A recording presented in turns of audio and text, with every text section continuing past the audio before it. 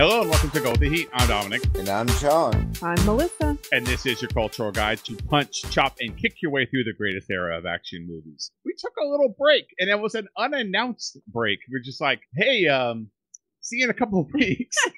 Well, actually, we didn't say that. We waited to the end and we're like, hey, by the way, we were gone.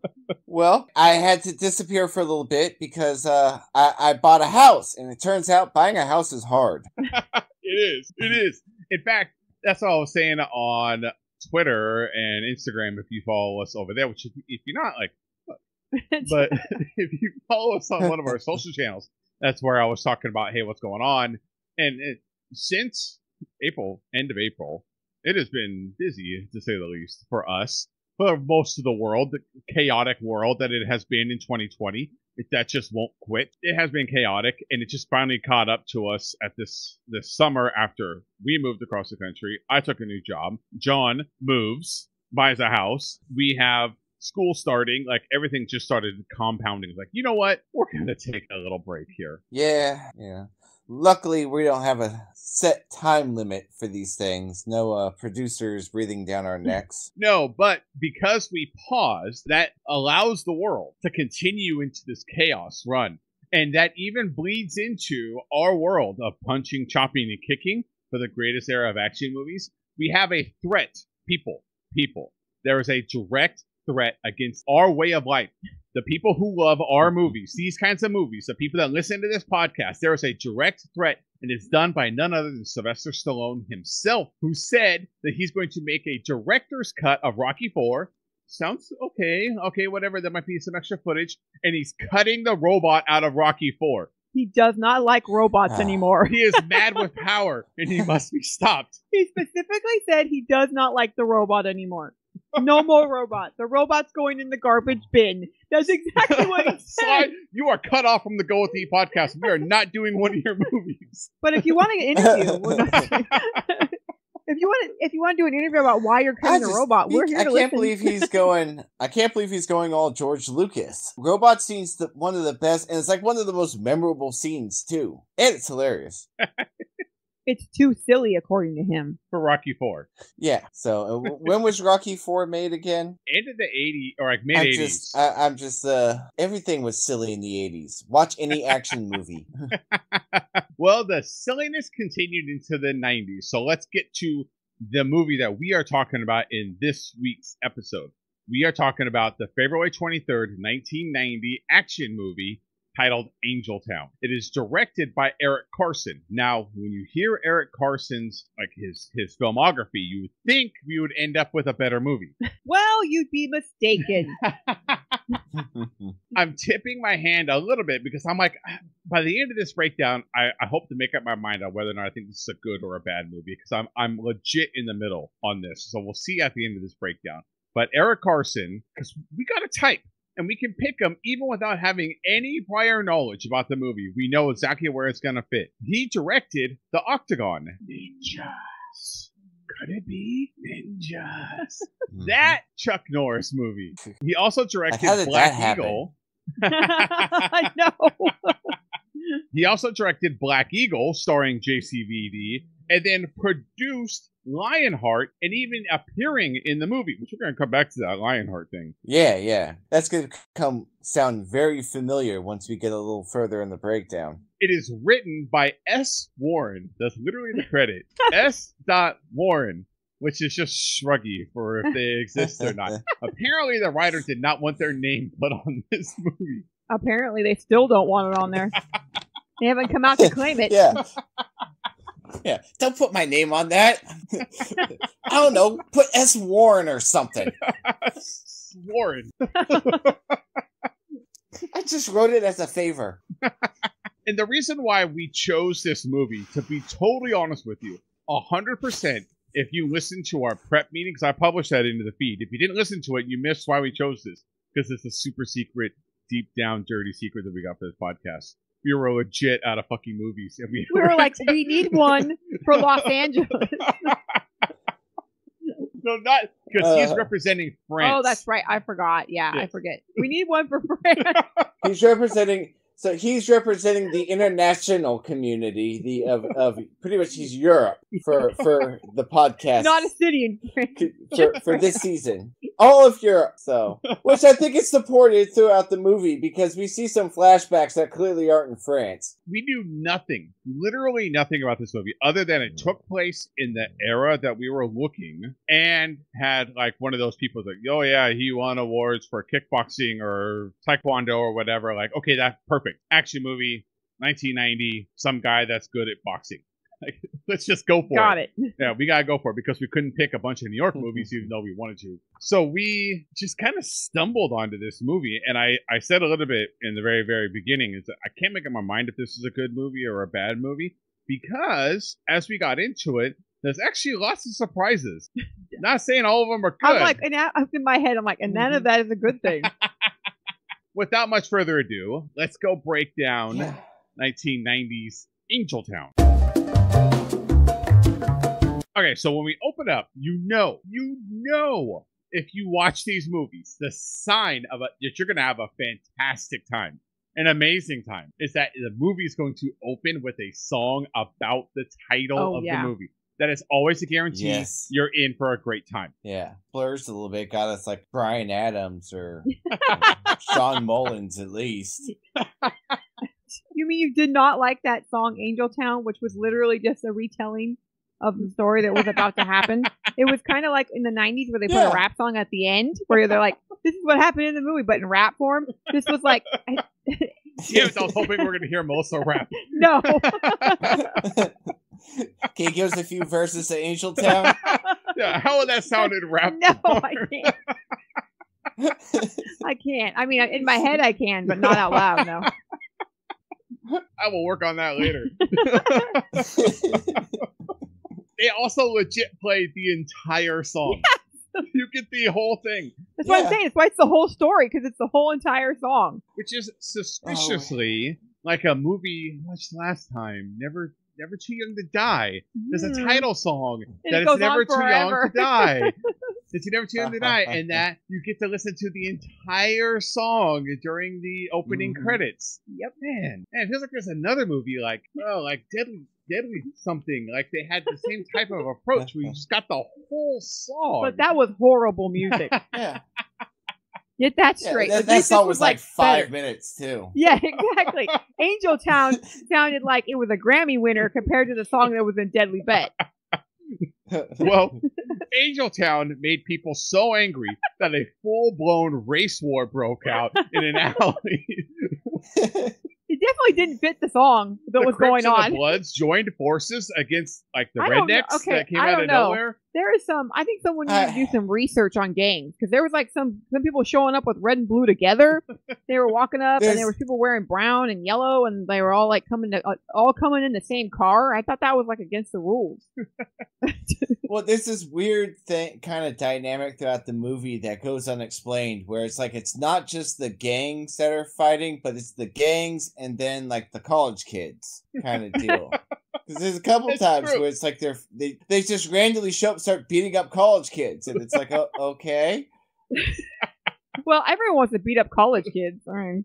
I mean, I think it was to show like the gang's just out of control. It comes off like there's some kind of grudge with these college kids. Maybe they don't like got against USC. I was gonna say maybe they don't like yuppies. Okay. 1990. It wouldn't be that much longer until it's like the Matt Leinart, Reggie Bush era of like. Oh no, that was 96 that was like 2000. 2000. Yeah. Yeah, so that's what I'm saying. It's like right before all that.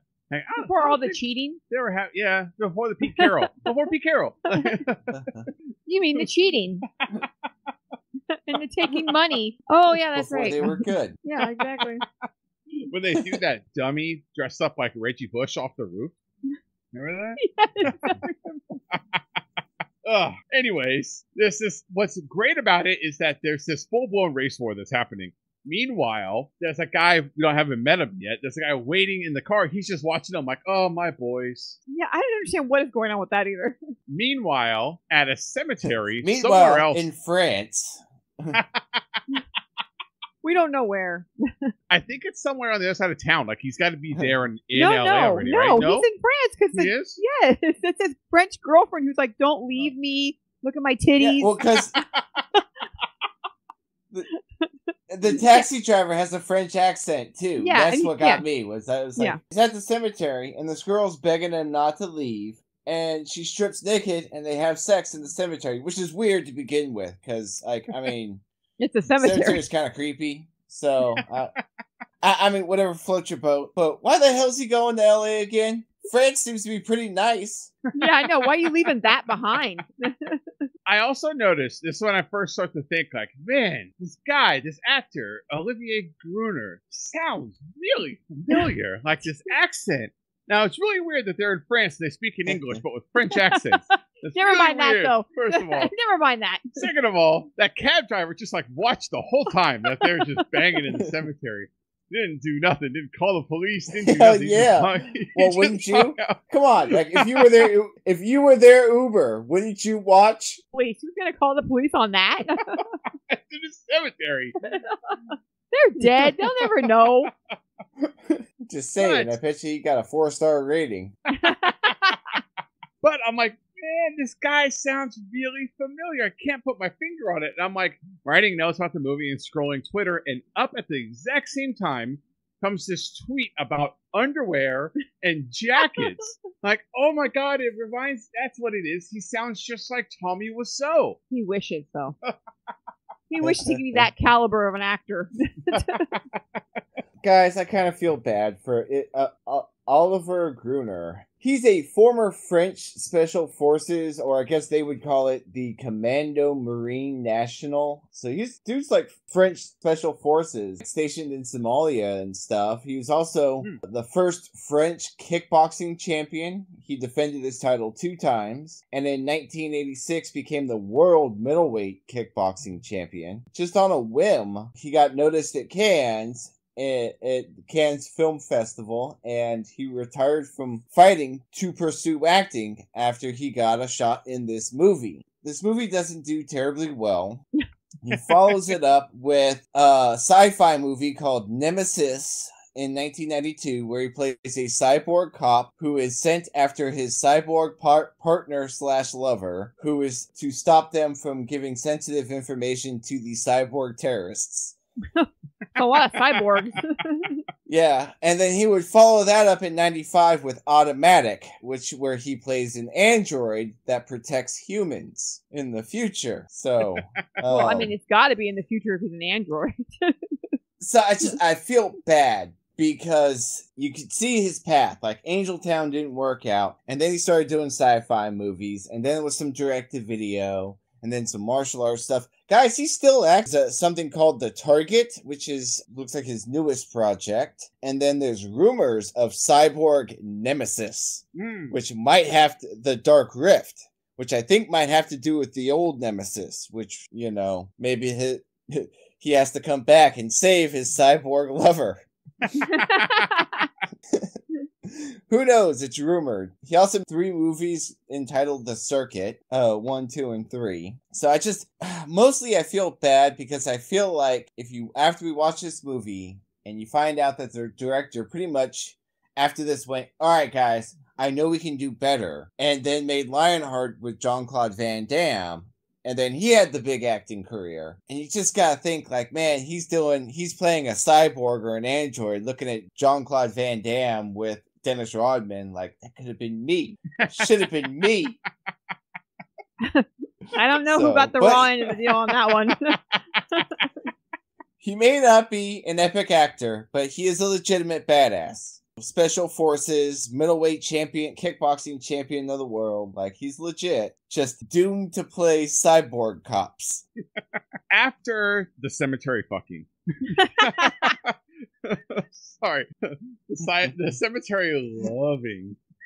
He makes his way to the United States, to USC, and he's on campus, and he's attending some sort of special graduate program. They're special guests to the dean, but everyone treats him like shit. Even the dean. No, the dean likes him. The dean is the one who likes him.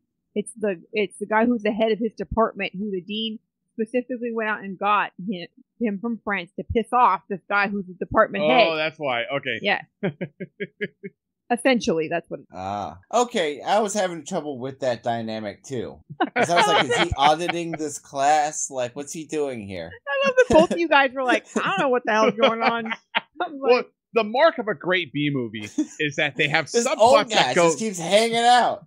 The mark of a great B movie is that there's subplots that go nowhere, and the school subplot goes nowhere. Yeah, no, it goes to like 2 more scenes, and you're like, so this is the whole reason he came to the States. He's not going to go back to school. He can't be passing. Weird coincidence. In real life, Gruner's younger brother, I believe, is an engineer, and in the school he's studying engineering. I wonder if he came up with that himself. I thought, oh my god, I thought you were going to say he really was an engineer, and then I was going to go like, no, he's not. That's a lie. No? Can you imagine you're Dolph Lundgren and you're watching this movie and you're like, no, that's not what's wrong with that math equation. This is what's wrong with it. Also, I could have kicked that guy harder than you kicked him. Also, I got a bigger dick. So all around. The trouble that Jacque, of course his name is Jacque. There's no other French names. It's only the one. The entire country is named Jacque. And they all smoke cigarettes and go. Oui, oui. But the only trouble he runs into, everything goes swimmingly. Comes to USC. Yeah, he's got a jerk for a teacher, but he's living his best life. But he can't find anywhere that will rent to him because he's there late. Okay, but he could have found somewhere if he just had been willing to take public transportation. She's like, these are the places where they're within walking distance of the school. Well, if I saw that neighborhood, I would be taking the bus. He has money. He's not poor. He saved up all his money so he could come to America to do this program. Take a bus. Everywhere's rented except in the bad neighborhood. And I love to indicate that it's the bad neighborhood. They're playing music and someone's playing a carburetor, like a drum. You know, that's the rough neighborhood. They listen to loud music and bang on trash cans and. Well, we all know what the real indication that it's a bad neighborhood because he goes around all these places who still have their for rent signs up, but tell him to hit the bricks. They're all white. Yeah. He talks to all these white people, and they're like, no, sorry, we got nothing. But then he has to go over to where the Mexicans are. And that's the poor neighborhood because there's Mexicans there. That's our signal. Yeah, like he crossed the line. Remember, it was like he was looking across the street, and there was these white people riding bikes, and he's like, oh, I really want to be over there. He's a look like, I'd rather be over there. Then he looks over at the poor Mexicans. They don't even have instruments. They're just banging on carburetors. That's what I'm talking about. They can't even afford carburetors. They can't even put the carburetor in their car. Just bang on it. Yes. The 2 signs of a bad neighborhood. A, there's Hispanics there. Yes. B, kids in jaunty hats. That's always the sign of a bad neighborhood. Also, kids with some badass haircuts. Some of those boys had some sick, like, mullets, like feathered back mullets, and they were like 10. Well, Melissa, as our resident Mexican, on staff. I'm wearing my jaunty hat. Did you also live next to a school bus? Actually, at one point, yes, I did. and all 3 of us, having lived in South Merced, which those of you from Northern California know what we're talking about. Yeah. You know, like 9th and R Street, like kind of in that range. So, you know, if you know anything about Merced, you know what kind of neighborhood we were in. Going across the railroad tracks may look rough from the outside, but those are the best neighborhoods. Exactly. We got the best food. I don't know what the hell you're talking about. We got trucks that deliver pastries to your house. I know. I tell people about that all the time, and people are blown away. It's like you didn't have that? Yeah. Well, you suck. You live in a bad neighborhood. Yeah, then. you go to the big box. He's got all the pastries on it. He rings the bell. Yeah. The tamales in the cooler. And on Tuesdays, the meat guy used to come around. Yeah. The tamale guy would come around with a big stick and knock on our door. I love that. I got time to walk to your door. You want these or not? What's great is that they actually measured and figured out exactly how long the stick needed to be. Just in case you got a long driveway. Like, if you need a little buffer room. Hey, credit to that guy. The truth about that neighborhood is that it's rough. If you knock on someone's door, they're gonna kill you. That's not gonna happen. Actually, almost all the people are great. It's actually one of the best neighborhoods we ever lived in. Food aside, Yes. we loved all the neighbors. We fit in really well in that neighborhood. What you don't know is that when you knock on the door, a pit bull might come running out the front door. Yeah. And you need to be prepared to defend yourself. With a stick. He finally finds a place that he can rent after all day of searching. I think it was like 10 minutes of walking.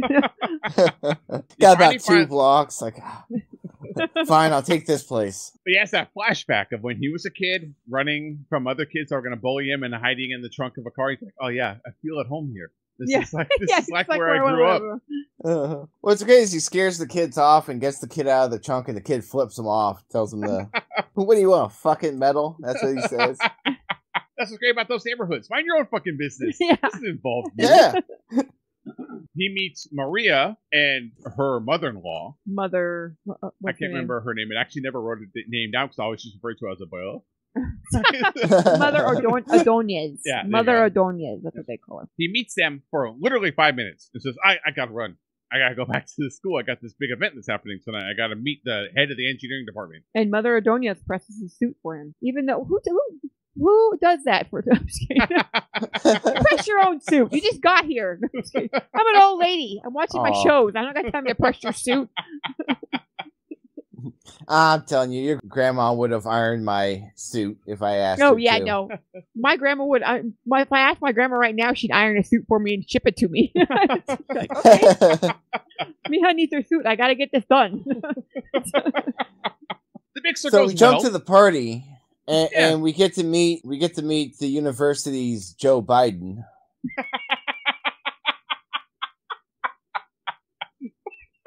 I don't know how the hell they got him. That was a big swing. It goes relatively well. I mean, for old white man, he does okay. Like he tells her he's a huge jerk. What are you talking he only about? says one sexist thing. That's not bad. Old white man could have done a lot worse. He just annihilates everybody. He annihilates everybody that talks to him. He tells that one girl, like, oh yeah, I knew your dad, and he told me he always wanted a son. And how did that feel to never live up to that? She's like, I don't know. Then he goes over to Jacque and says, you're too stupid to be in. I don't even know why I'm talking to you. Because you're a jock. Apparently he got the scholarship on an Olympic scholarship because the football team got suspended or sanctioned or something.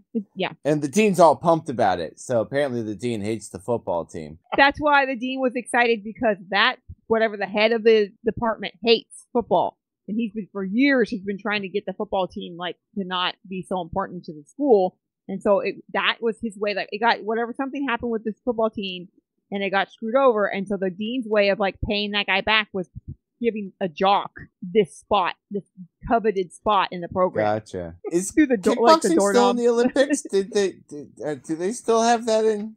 Yeah. It is. Okay. Yeah, like as far as I know. No, that's actually one of the more legitimate ones. That's one of the ones that actually doesn't, require brooms or some sort of hammer. Or bows and arrows.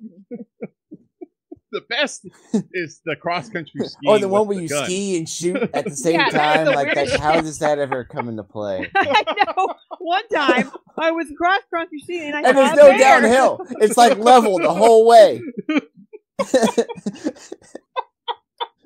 Like, maybe if you were good at shooting targets while going downhill, that would be impressive. But, like, going straight where you could just, like, stop and stand level, like, that's not impressive. Oh, fuck you, snow people. I'm going to get some strongly worded letters from Canada. So this is the moment when the gang shows up just to fuck around with the college kids or something. Like, they're not going to actually shoot anyone. They just came to, like, harass them. And luckily, Jacque is there to take care of business. But they weren't actually going to do it. They were just going over there to mess with them. They were going over and mess with them, but then the college students started to fight them, and then the college students were getting their ass kicked. So the French guy's like, God damn it, I just got here. I got to go help these stupid yuppies. And they don't even say thank you when they're done. No, they give like a slant look as they walk away. They're like, well, you should get those things registered as lethal and then leave. We're going to go put on our sweaters and sip wine. Sorry, we got to go. Damn you, California. So then when he's done, we see another flashback of him back in France where he killed a guy. He's a murderer. And then he sees his own dad get killed. Because his dad's trying to help him run from the police. The police are coming and trying to get him to run. But the police just shoot at the dad. So is that why he hates minorities? I'm just saying he beats up a lot of Mexicans. So I mean, but the cops just gunned down the dad without even yeah. Like there was no big altercation. They just shot him. Also, for the record, if you take all the flashback scenes and put them together in one story, it doesn't make any fucking sense. And why do we get a flashback of his third grade teacher calling him a loser? Like, how is that important at all? Everybody's third grade teacher called him a loser. Get over it. I do want to address this because it just keeps getting worse as we do the flashbacks and stuff. And then once we meet his buddy, they were trying too hard with his backstory to make him some kind of mysterious badass. He could just be good at kickboxing. Like, he didn't have to have this, he lives in all these different places and this flashback to him being a murderer. And so, like, I don't think it helped the plot of fighting gang members at all. It had nothing to do with the plot, and it never actually connected any dots. It was just like, look at this. He's French. He's bad in school. Got it. He killed a man on accident, clearly. I guess they were trying to say he was a troubled youth or something. I think the point they were trying to make is what later on when we speak to his friend, he's saying like he's always lived in the ghettos. He lived in the ghetto in France when we met him in Hong Kong, but we didn't get no flashback for that. I'm just saying, could have used a flashback on that actual aspect. He lived in the ghettos in Hong Kong. He just always lives in these places, and like for some reason he chooses these places to live, and he fights maybe he just goes around murdering people in every place he goes. So that brings up another point. Does that mean he's like 50? Like, how old is he really? I don't know how old do you think he's supposed to be? Because he's not college age. I think in the movie he's supposed to be like in his early 20s. Yeah, he's supposed to be like 22, 23 years old. No. Yeah. He's got to because he's going to school. But he's going to graduate I was thinking school, like 35. 47 on a good day. It's that bowl haircut. That's what throws you off on his age.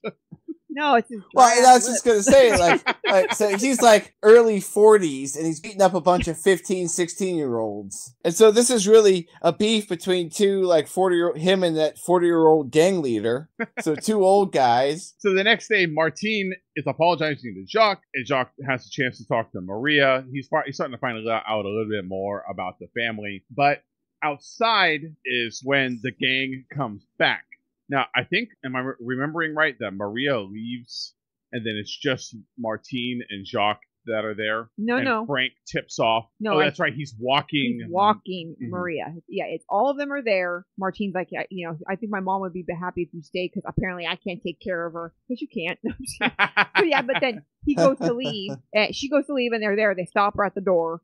The gangsters stop her at the door, and then it's like, let me walk you. So then it's just Martine and the grandma are home by themselves. Then and that's when Frank like tips them off. Hey, these guys are like gonna go ambush the house. So Jacque lets Maria walk alone, and he goes back, help it, and just starts destroying people. Which is always this mystery with Jacque throughout the movie: is he a nonviolence just trying to help? Or does he want to fucking destroy people? I don't know, because like it felt like he was killing all those people, like snapping necks and stuff. I'm like, are these people dead? I'm confused. I thought he was just supposed to be knocking them out. That's what I was thinking. Like, especially that by the time we get to the end, like that last fight is brutal. There's just so many dead gang members by the end of it. Even in this scene, the first guy he holds him, and then he starts punching him in the back. He's just repeatedly punching him in the spine to kill him. He just paralyzes him. Yeah, that guy wasn't even fighting back. Like, hey, I'm done. Let him know. Don't you mess with Jacques.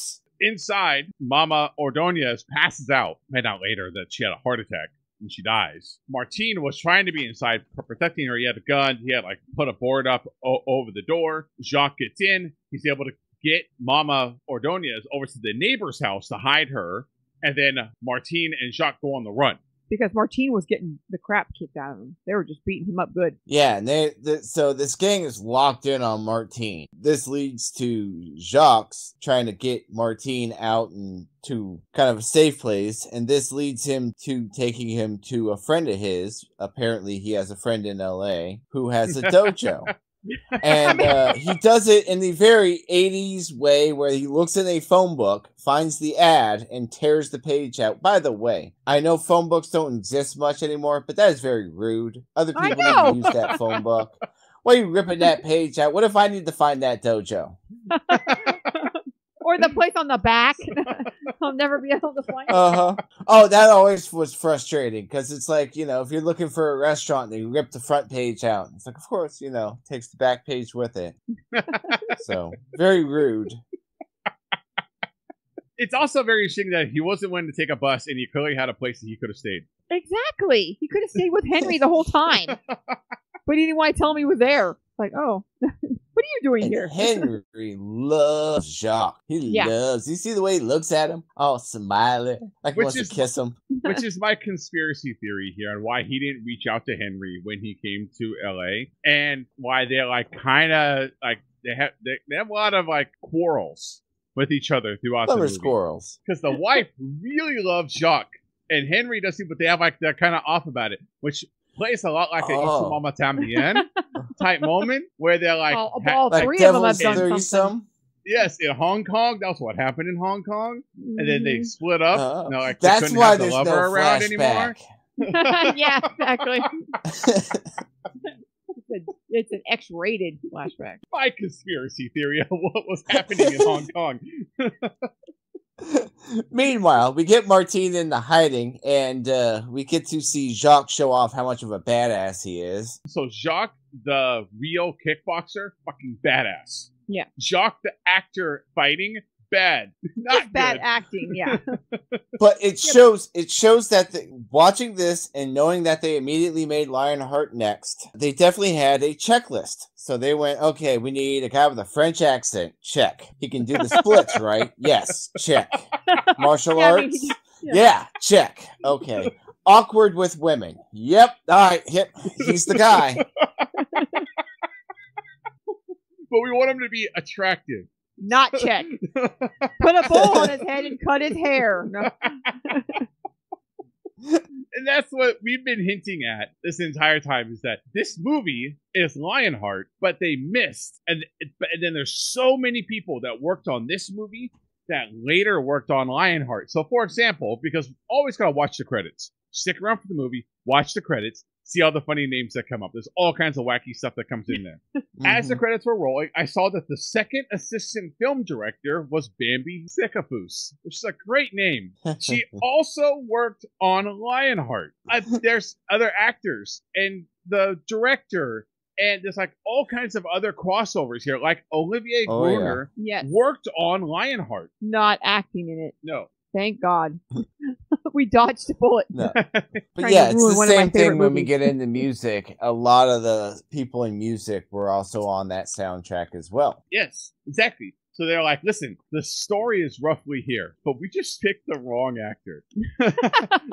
We picked the wrong badass, guys. What if we got a better actor? We thought French Special Forces. Turns out we needed Van Damme. Legionnaires. We needed Legionnaires, not French. Legionnaires. Yes. And I feel like when JCVD goes into audition, like in this era, goes into audition for movies, they're like, okay, listen, we just missed it. We're looking for another actor that's going to come in. We're going to tweak the role a little bit.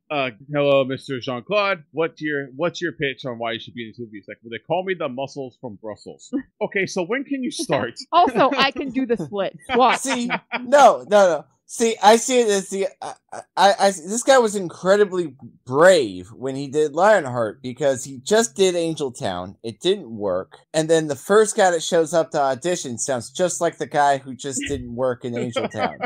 And it's like, guys, we've been here before. French accent, splits. Come on, guys. Are you sure? Yeah, but he had already done Bloodsport and stuff like that when he did that movie. Yeah, so he at least had that under his belt. Do you think the story makes sense? Olivia Gruber to try and bait Like, see, it could have been you, JCVD, then it would have worked. Yeah. Like, that was their selling point. Apparently. They're like, listen, we're going to tweak the story a little bit so it makes sense. We're going to get rid of the flashbacks, and we're going to have a good actor. Got it. There's this great moment where Jacque is talking to Henry, and Jacque is explaining how he's like the Muhammad Ali of kickboxing.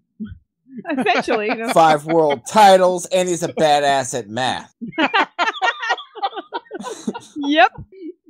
He's like one of those guys that could just do it all. He just like chooses something to learn, and then this is his new thing. Engineering is his new thing to do. They go back to Maria's house.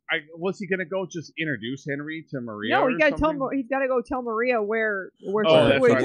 He just stole her son. Yeah. Because all they do is drive up and see that Mama Ordonez is dead, and then they leave. Which I keep wanting to call her Mama Coco, which is a different movie. No, see, at this point in the movie, I am locked in on the Lee Karate minivan with the placards on the side. Dude, and he busts them around for the rest of the movie. Like, why didn't he get a hold of Lee earlier? The other thing that I forgot to mention, and that's what's so great about these movies, is that when you meet the other karate master, they're always doing the same thing. When you come into the gym, like, oh yeah, this guy, he's going to be great. How do you know he's great? He's beating the fuck out of his own students. He had 12-year-olds on the ground bleeding.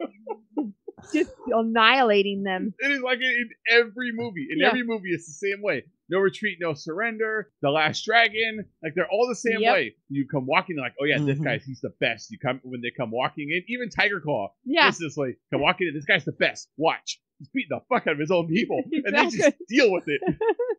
By the way, Henry is played by Peter Kwong, and he is a veteran of film, TV, and stage. He's best known for playing Rain in Big Trouble in Little China, and he also Tommy Tong in Eddie Murphy's Golden Child. I didn't know that. He's also in more recent movies. He was also in Cooties with Elijah Wood, which is an underrated movie. In the bio of his IMDb, he claims to have been in over 100 film and TV, but IMDb only counts 84.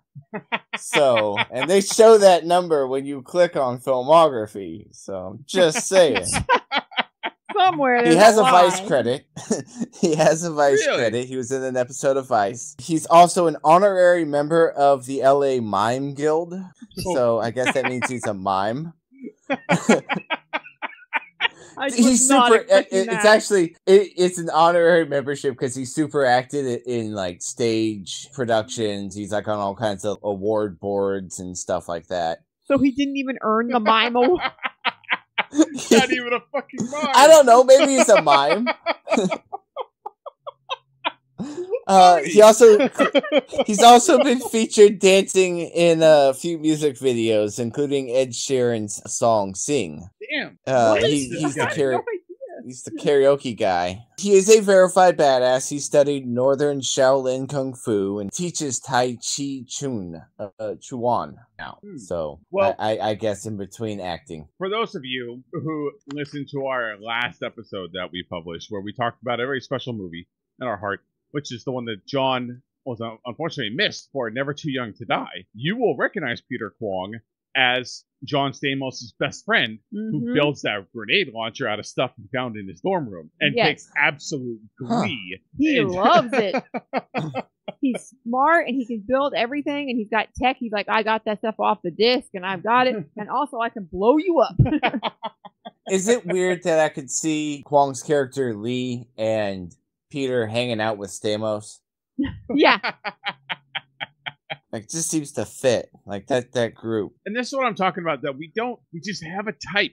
We didn't pick that on purpose. It wasn't that we on purpose that we picked Never Too Young to Die, knowing there would be a connection with Angel Town. We were just like in Angel Town, like, oh my god, that's that guy. We get a fast scene, an important scene, because can't forget about the school. I mean, he's here to do something. That he's actually smart at math, and he puts the engineering professor in his place, while also referring to someone as a very bad name for Middle Eastern that people. Didn't age very well. Yeah, no, it's very uncomfortable. Yeah. Then he goes back to meet up with Martine and Henry and Mrs. Lee. Hi. that's where we have like the training scene because Martine's like, you're not a fighter, and then you see just how much of an absolute badass that Jacque is in real life. Which apparently in that period of time, there's like several different arenas inside of that gym where he can show up because in his fighting, because they go to a bunch of different places, different setups, and he's wearing different clothes. Yeah, he changes so he can go beat up random more people. But he makes it back in time for the wake for Mama Ordonez. Yes, of course. They're serving food. Said the best cake. So we start to get scenes now where we start to get a little bit more intimate with the gang that they're feuding with. And can I tell you guys something? The gang leader that they're feuding with, he's no show enough, man. I don't see it. It takes him way too long to beat this guy. Yeah, they come in like try to taunt him to come out, then they shoot up the house. Jacque then goes to Henry, sets up a meeting with his quote-unquote associate, a different gang, Asian gang, who knows all about the gangs in the area. They meet him in his limo, they're able to get some more information, but basically all that he gets is that, hey, don't worry about Angel, he's a puss. Yeah, without his Uzi, he's nothing, is what that guy says. Yeah. So then Jacque breaks It's good on Lee for having like Yakuza connections or something. No, we find out later that he's paying protection money to the gang. Well, kind of, sort of, we find out. He kind of admits to it. He admits to it by not denying it. So then Jacque goes to Angel's house, holds him at knife point, and tells him to leave the Ordonez family alone. Angel actually takes it to heart, tells his cronies to leave the Ordonez family alone. But then he goes and puts the body of his girlfriend / getaway driver dead body inside of the Ordonez's house. So I don't know what the hell's going on here. He was scared at first, but then he wants to challenge him for more. All because his girlfriend laughed at him, I think? Yeah, she laughed at him because he was scared. Leaving his dead girlfriend's body at his house to, like, set him up. That just seems elaborate for a street gang. Like, wouldn't it be easier to just shoot the house up again? I'm just saying, like, the gang leader's not the brightest bulb in the bunch. Like, maybe you shouldn't be trying to, like, set people up for murder. Well, when Jacque and Henry come back and they find the body, both of them agree, like, yeah, we should kill Angel. And Henry's like, yeah, we should do that. Yep. Very matter of fact, like, yeah, he's dead. And then I love, like, Lee has his hookup with the Yakuza come and just, like, clean up the body or something. That's what I thought at like, first, too.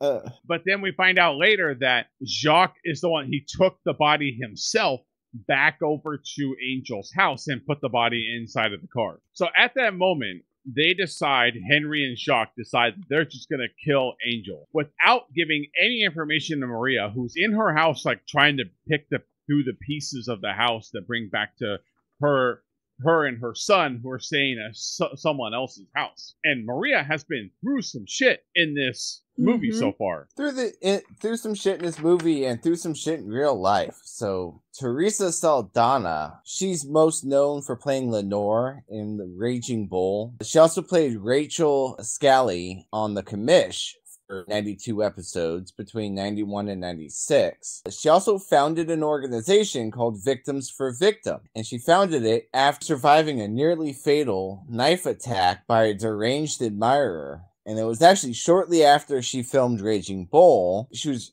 saved by a bottled water delivery man. So the Alhambra water guy jumped out, saved the day. He actually wanted to become a sheriff, and they fast-tracked his test for being a hero. He actually became a sheriff. A little weird side info. A little side story. So, she dedicated her life since then to trying to help victims of violent crimes and stuff like that. So, done a lot of good work. Now, on the downside, because of the stabbing, she lost out on the role in Tootsie to Gina Davis, which kind of got Gina Davis's career going. And then something a little weird. She was also in 15 episodes of the New Kids on the Block, 1990, the cartoon. So she must have voiced a character on You guys remember that Saturday morning cartoon? Yep. Kids on the Melissa Block remembers. So I do remember it. I watched it every I knew Saturday you guys morning. would know. So no one that's listening to this knows. I know. But we know. We heard you, Teresa. We heard you every Saturday morning. So, for real, for our anniversary, we did like a theme for something from your past, something that like a memory, something you can't live without. Yeah, and one of the things I got Melissa off of eBay was an original New Kids on the Block T-shirt from like that era, because if she could, she would go on one of those cruises with the New Kids on the Block. God. I don't even want to go on a cruise. I would go with the New Kids on the Block. Yeah. I was hoping you were going to say like a Pog or something. It's really badass slammer. Got New Kids on the Block on it. Actually, I got a deep rabbit hole about Pogs on eBay. I'm just saying, if anyone's interested in getting me a gift, I will take Pogs. Alf Pog? No, Steve Allen only. No. We take cash, credit card, and Pogs. I do. I swear, I want Pogs. I do. I want it. After buying that pin putt game on eBay, I want Pogs. That's a date night right there, playing Pogs. No. Side note on that, on the Pog stuff, pretty sure when me and John were kids, in the neighborhood we lived in Modesto, one of the kids had this huge coin that he would use, and he would always win with it. And it wasn't like a Pog coin, like one of the weights was just this big coin. And I'm looking back and I'm like, wait a minute, I think I know what that was. I think that was an AA coin. His dad was an alcoholic. I think you're In right. retrospect. So, it's funny. So, I'm just going to get this out of the way now. The only other guest star credit that seemed to be worth mentioning was Gregory Cruz, who plays Stoner, because his character actually doesn't have it. We never hear his character's name. He plays one of the guys that lives next door. He's just referred to as Stoner. Well, that's Gregory Cruz. And aside from playing Detective Stillwater on 44 episodes of Saving Grace, he has mostly played Native Americans. One of those Latin guys that looks just enough like he could be a Native American. We have a really short scene where, like, a 7-year-old is recruited to try and do a drive-by shooting on Jacque at the school. Hits 2 other innocent people, and then he gets the kid, Jacque's able to rip the kid out and chase another person down, but the driver escaped. But he makes that lady, just some random lady, hold the gun and the kid down. That is the best part of the scene. Not that like the fighting or anything like that. It's that black lady who was like just thrown into it. It's like, I want you to hold this kid and hold that car at gunpoint. And she's like, on it. Yeah, got it. And she does until the police come. So now we're going to get into the part of the movie where Martine decides that he's going to stop trying to hide and actually try to do something. And he keeps trying to tell Jacque that he's going to do that. Jacque keeps telling him no, but Martine's not having it anymore. He's going to go do something himself. Meanwhile, Jacque has gotten himself a badass Fiero. He just needs to get it airbrushed now. There's a slight chase scene where he first goes to school, parks in the park garage, they try and plant a bomb. Jacque, who doesn't give a fuck about USC, figures out the bomb's there, it just hucks the bomb further into the parking garage, blowing a huge chunk in it, and then just drives away like nothing happened. I have no connection to USC at all. Yes. Good thing there's no one, walking up the ramp at that moment or pulling in. Then there's a chase. He's able to outrun them by driving underneath a semi-truck where the car chasing him won't fit. Then gives chase on foot. The truckers help capture one. Then he catches the other by foot and then is able to get some information out of him on what's going to happen. He finds out that, Angel and the crew and the gang are going to hit Maria where she works and then burn the house down. Yes. This is when things kind of all fall out, They blow up the window at the karate dojo. They attack Maria at her work. This is when all the fallout, the gang's big plan comes together. So the Maria thing was a surprise to me, actually, because I thought it was going to be more because the whole movie's like chase scenes and then action with Jacque fighting.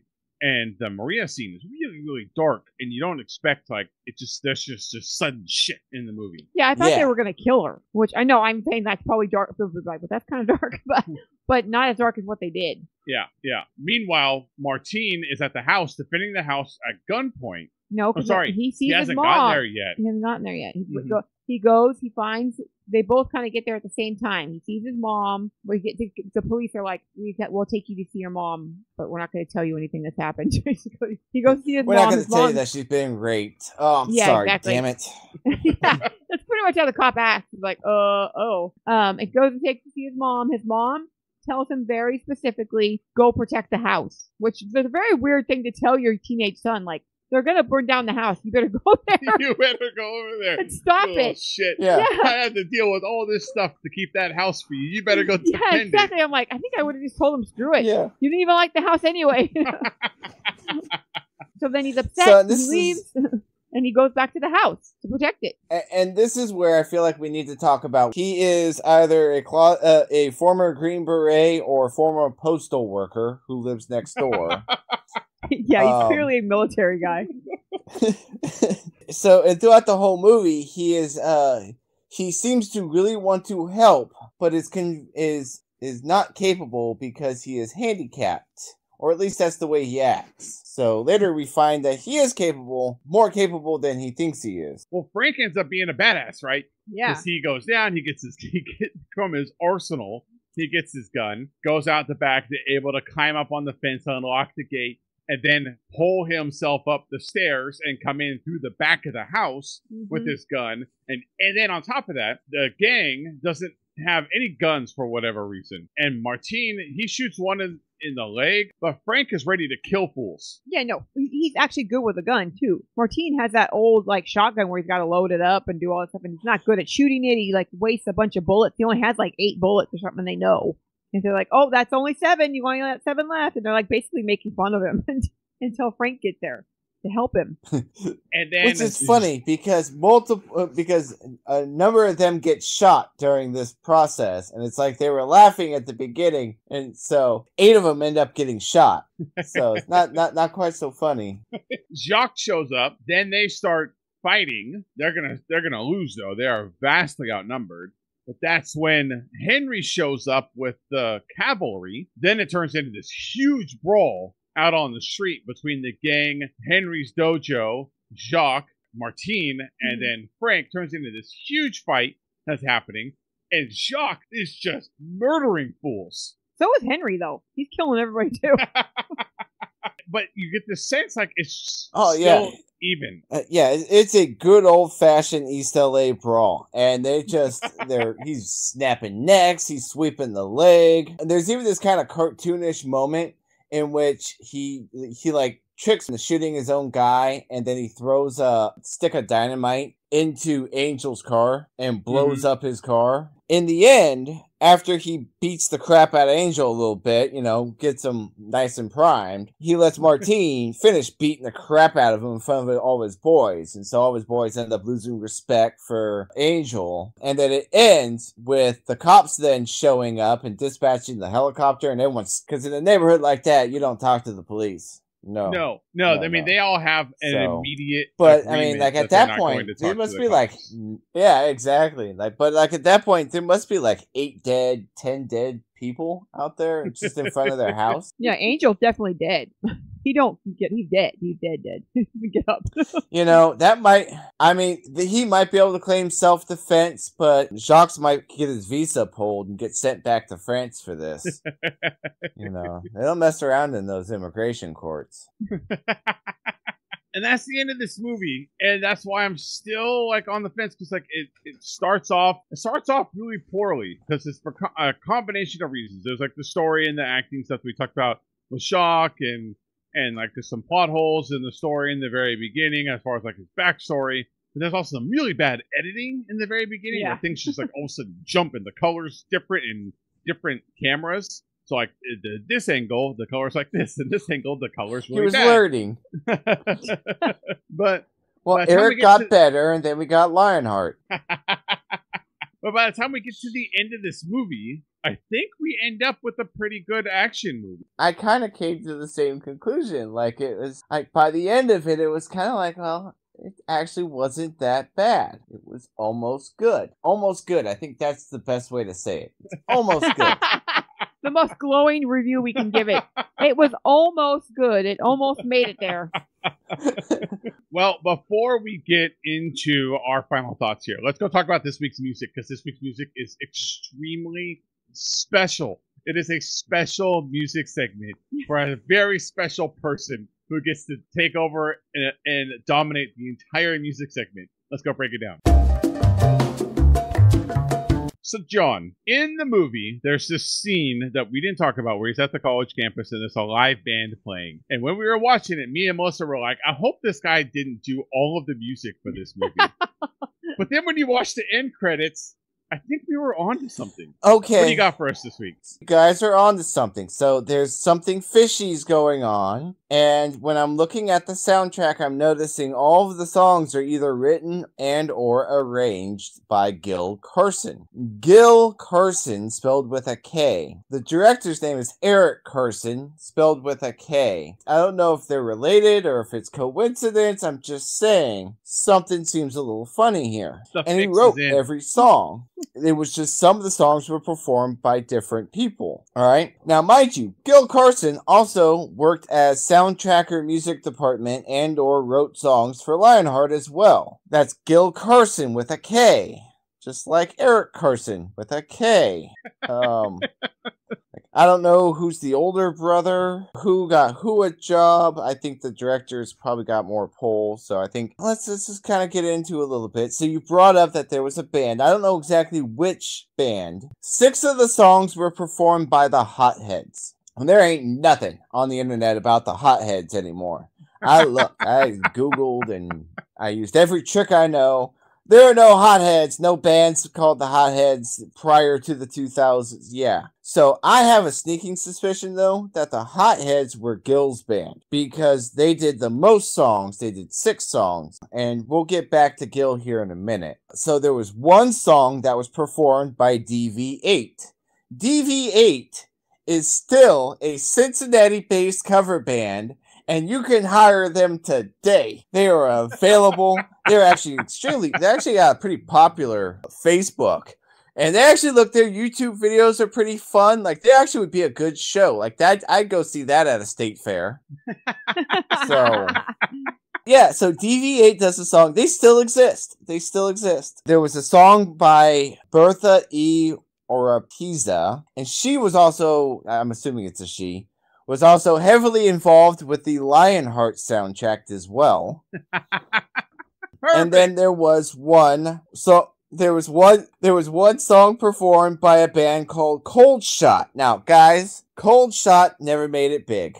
They tried. They showed up in LA. They released a demo. Things just never happened.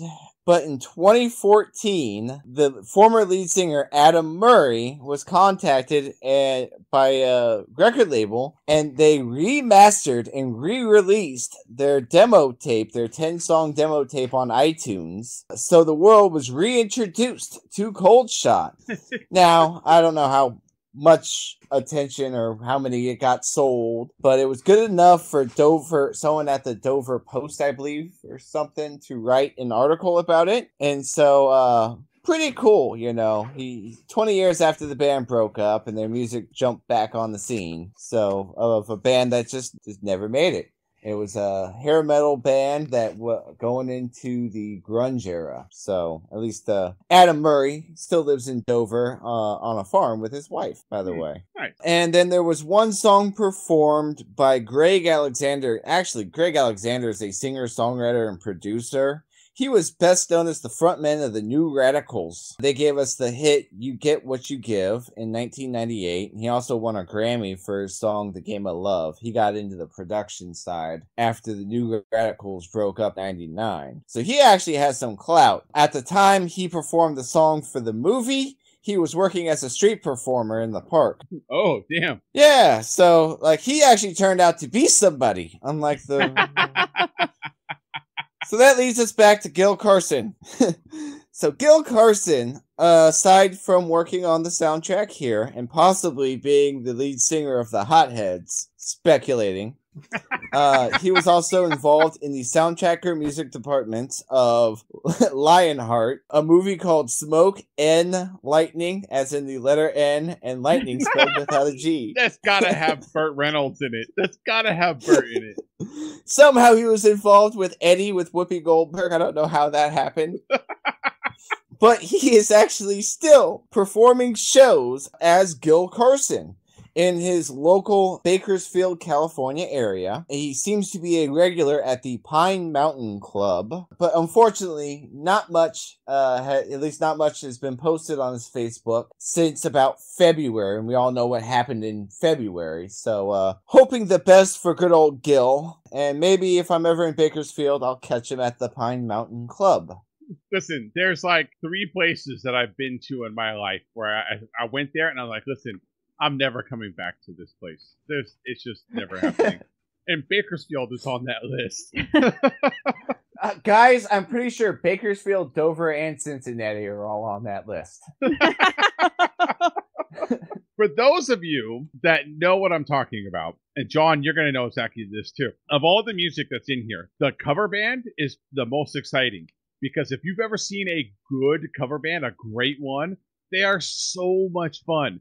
And that's like one of the things, like the stupid lockdowns, one of the things that I miss, like going out and seeing live music. And there is nothing like a fair or at a bar or at a street festival or something like that. And a good cover band is performing. It is so much fun. Yeah, and that's what I'm telling you. When I was looking at the videos on YouTube of DV8, it looked like a hell of a lot of fun. All the music.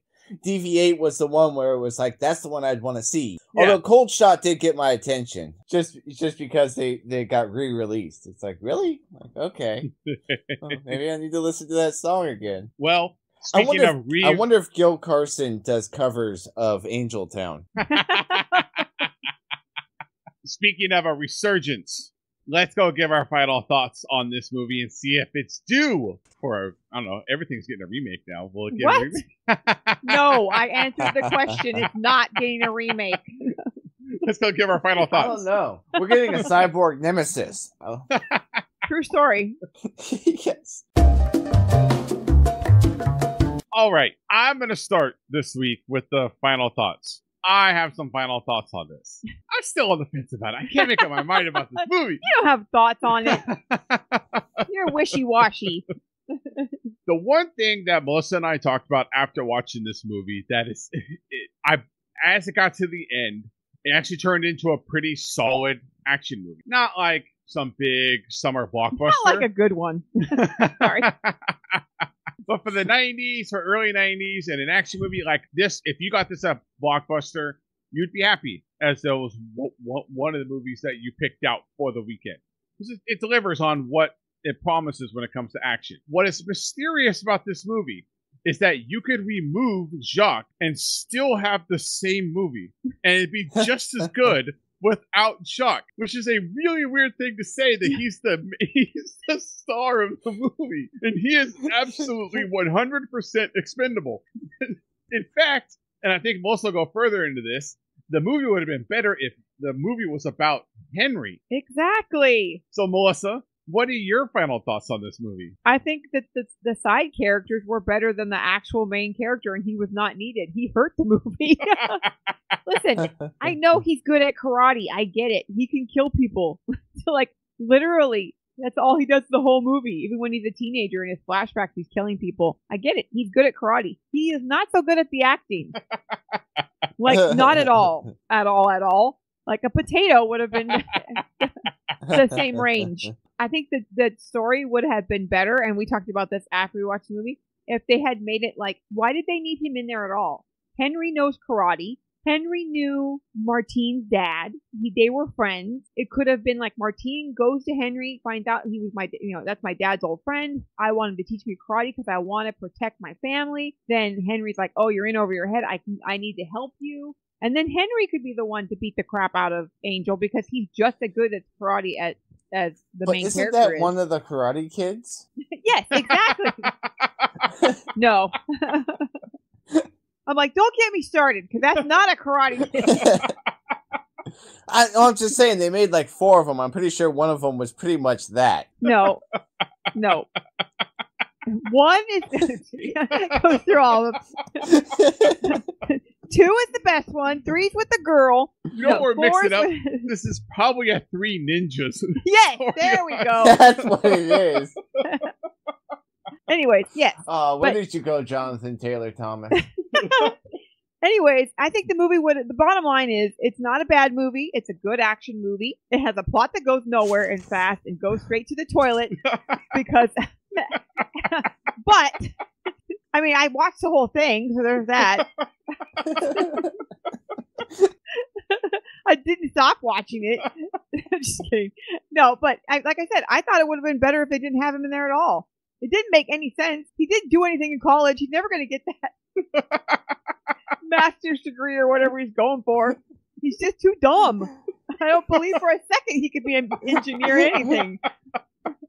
John, what are your final thoughts? All right, so I'm going to take it to a serious place for a minute. So somewhere deep down, behind all the bad acting and the low budgetness, there actually was a little bit of solid, meaningful idea there about these people who get stuck in this that's become a very poor or bad neighborhood, and they feel trapped in their house because they can't sell it anymore. They can't escape these areas. So, like, I see what Eric Carlson, with a K, was going for. Like, I see what he was going for with the movie, and for the most part, you know, like, there's definitely some, like, the stuff with the school could just go. But as far as, like, the battle with the gangs and stuff, like, I could see the framework of what would be a good movie. But you get distracted through the movie with, you know, the flashbacks and discount Jean-Claude Van Damme, who I still feel really bad for. I see what they were going for, and so it's like we were talking about earlier, even before we started recording. Like I understand they were like we almost got something here, and then that's when they went for Lionheart. Because it's like you could see, like, we're close. We're not, we still got to figure some things out as far as, like, how to make this movie. But, like, we're getting closer. What bugs me is that, like, then they did Lionheart, they made a little bit of money, and then, like, that was it. Like there's no... So, I guess what I'm saying is, like, it was never going to turn into, like, a Marvel movie kind of systematic, you know, like, do this kind of deal. So, but I'm surprised we didn't get at least 2 or 3 other discount JVDs after Lionheart worked. Yeah, I'm just imagining the Lionheart expanded universe of all these French soldiers that come to fight off gangs in LA. Exactly. Because, I mean, there are other badass Frenchmen. George St. Pierre, he's French-Canadian. He's a badass French and badass Canadian, which that makes him an extremely minority.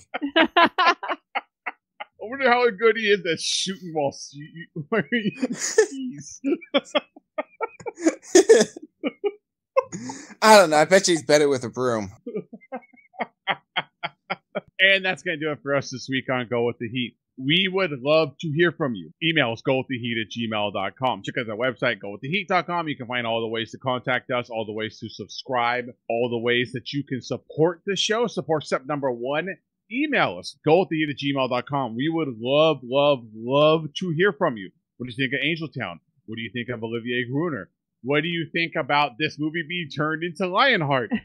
We want to hear your thoughts. Support step number 2. Leave us a review at your podcatcher platform of choice. Wherever it is that you get podcasts, go leave us a review. Just give us 5 stars. No one's going to know I told you that. Just go give us 5 stars, and then in the review, instead of writing a review of the show, write in there what happened in Hong Kong. We all know. Be graphic. Like, go deep. Really suss out what happened in Hong Kong. Because they might want to check on all the Lee's kids. Just saying. Like, they might want to check in on that. One of them talks with a bad French accent. And a bad bowl cut. Go leave that review at your podcatcher platform of choice. Support step number 2. You can send us money. We'll take it. You go, there's a PayPal me, there's a or Cash. Yes, I will take Pogs. If you email me and say you're going to buy me Pogs, I will give you my home address. You can send me Pogs. I will take them. Even better if they're like action movie Pogs. Like, I'll take them. Action movies, yes. Or that cartoon show, which I can never remember the name of, where they're like, Power Extreme, and then like all the stuff snaps onto them, and they can like turn into other like cars and motorcycles, and all these like electronic stuff can attach to them. What the hell you're talking about? People, help me out here. I know Thundercats and I know Voltron. I don't know all kinds of what you're talking about. Hold on. I don't care how discount they were. They were called the Centurions. There we go. I almost bought That's you those, right, but the I wasn't sure those were the right Centurions. things. Oh, yeah? Yeah, the Centurions. I want Centurions Pogs. If you find Centurion Pogs, I want it. I'll find a Centurion. Send them to me. Yeah, that if you can just get the TV show. Like, I can't find that shit anywhere. It's like impossible to find. Yeah. It's not on any streaming services. I will take it. I want it. I'm reading about it. I'm distracted. It usually aired in 1986. So support step number 2, send me Pogs. Support step number 3, tell other people about the show. That's how other people find Not about us. the Pogs, though. That's kind of embarrassing. Don't tell them that. You can tell them about DV8, Cincinnati's There you go. #1 cover rock band. Tell other people about the show. That's going to do it for us this week. We hope you enjoyed this episode, and we'll see y'all next time. Bye, pals.